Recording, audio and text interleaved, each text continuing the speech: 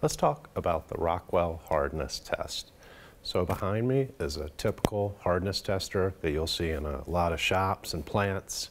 These machines last forever, basically. They can be repaired and recalibrated to like new. They don't make money by themselves, so shops typically don't want to replace them. So you will see a lot of machines like this that have a dial on them. Now, of course, newer ones have a LCD screen that displays the hardness values. This one reads off of a dial. So there's several different Rockwell hardness tests that can be performed with the exact same machine here. The difference in the tests is the penetrator and the force applied. So let me talk a minute about how we change the penetrator and how we change the force. So the penetrator will be right here. There's typically a little set screw that releases it, and we can pull it right off. There's two kinds that I'm going to talk about. The first is the diamond braille. So it's a conical tip, and it's got some kind of super hard alloy and or diamond that pushes into the metal. The other kind is the 1/16 ball.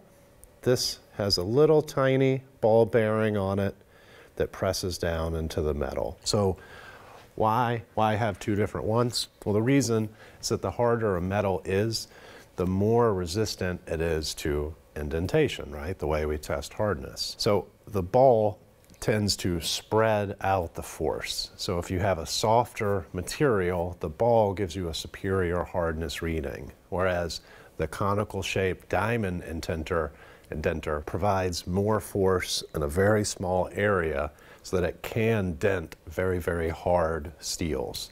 But it wouldn't be as good with aluminum because it might just bottom out, right? All the force would be applied and it would just, it would give you a bad reading, okay? So we got the two penetrators. The diamond braille is typically for hardened steels. The 1/16 ball is good for aluminum, cast iron, and normal low carbon steel. So the next thing we have on the back of the machine is a stack of weights that fit in the machine with a little hook. So there's three combinations of weights. All three is 150 kilograms of force. You take one off, you have 100 kilograms of force. You take the other one off, 60 kilograms of force, okay? Easy as that. So you might wonder how you know which combination of indenter and weight to use. The answer should be written on the machine somewhere. In our case, it's going to be written right on the back of the machine. It gives you the name of the Rockwell test and the combination you should use. So I'm only going to talk about three: Rockwell C, A, and B. Rockwell C uses the diamond indenter and the 150 kilograms of force for hardened steels. Rockwell B uses 100 kilograms of force and the 1/16 ball indenter. It is for steels, low carbon steels, aluminums, malleable irons, things that aren't quite as hard as a hardened steel. And Rockwell A uses the diamond indenter, but only 60 kilograms of force. So this is kind of a bridge test. It can be somewhat accurate on softer steels because there's less force being applied, but it still has the diamond indenter so it can indent hardened steels. Rockwell A spans the range between the soft specimens from B and the very hard specimens that a C would test. So Rockwell A can be used to determine which test you should use. So if you're on the high end of a Rockwell A test, you might want to test it again with the Rockwell C to get a more accurate reading. If you're on the low end of a Rockwell A test, you might want to use a Rockwell B to get a more accurate reading on the specimen. Before you test, always make sure if it's not written on the machine, go ahead and look it up, figure out which combination of indenter and weight you use before you start testing. If you get the combination wrong and you think you're recording Rockwell A and you're really recording, you know, the equipment for Rockwell C, your answers could be wildly off.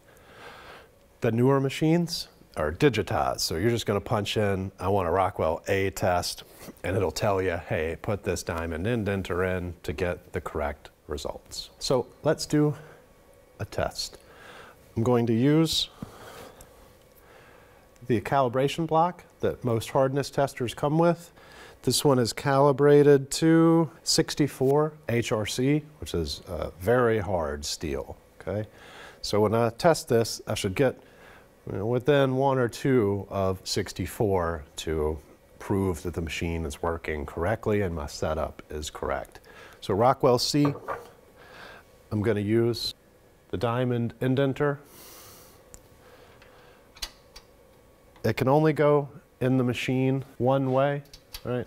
So make sure it goes all the way up, wiggle it a little so there's no slack, and then tighten the set screw. If you have slack in your indenter, when you start doing the test, it'll mess up your reading, okay? Because it's going to think the metal is softer than it is because it went some extra distance. The next step, I'm going to check my weights back here. They're a little difficult to see, but trust me, there's 150 kilograms of force back there. I'm going to grab this handle. I'm going to make sure it's pulled all the way back as opposed to being all the way forward. So I wouldn't want to start here. I want to start right there, okay? This moves the anvil up and down.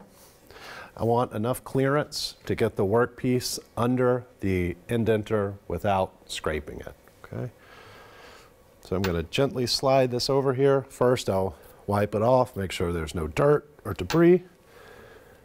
Wipe this off, make sure there's no dirt or debris. I'll get it centered for my first test. What I mean is I wouldn't want to put it all the way over here to test the first one if I don't have to. I'm going to slowly move this up until I make contact. When I see that needle move, I know I've made contact. So now I'm touching the indenter to the workpiece. My needle started to move. This needle is going to indicate the minor load. The minor load is 10 kilograms of force. It moves the indenter slightly under the surface of the metal and provides a baseline for the rest of the reading. So the way I set the minor load, I'm going to move the handle. I'm going to watch the big arm of the clock move, and I'm going to keep an eye on this little hand move. I want to line up the little hand with that dot, okay? So when the little one is lined up with the dot, I know I have my minor load set. The next step, moving the hand wheel down here, I can move my dial around. I want to line up the big hand of the clock with the part that says set, set, okay? So that's where the machine is going to start its reading. The next step, I'm going to apply. So now I'm going to apply the major load. The way I do it is with this paddle. I'm just going to slowly press it down and release. Okay. If you can see, the handle moves forward very slowly. Give it plenty of time to do its thing. After it stops moving, maybe give it 5 seconds so it fully settles in. Pretty satisfied that it's settled. So this is the most important step that's really easy to forget. Now this reading right here is not the final reading. I have to pull back this handle again very slowly, and this will be the actual reading on the dial. So this dial has 2 sets of numbers. The red numbers are the B scale and the black numbers are the C scale. So I'm going to read off the C. I'm right under Rockwell C of 60. The block calls for 64. So we got a little variation, but if I took a couple more readings, it would probably zero in pretty close to what we were looking for, okay? So that's the basics of the operation of the Rockwell tester. There's not much more to it. Just make sure you've got the correct indenter, the correct weight. Make sure you do the operation correctly, including pulling the handle back when you're finished with the test. Make sure there's no debris on the workpiece. Make sure the workpiece isn't cupped or bowed so that it can move around as the test is going. And be sure to take several readings. You never want to trust one single reading for a hardness test. Usually you take at least 5 and throw out the highest and throw out the lowest reading, okay? So that's all there is to it. I'll have another video soon about the Brunel tester. I'll do another one about the electronic Rockwell tester, okay?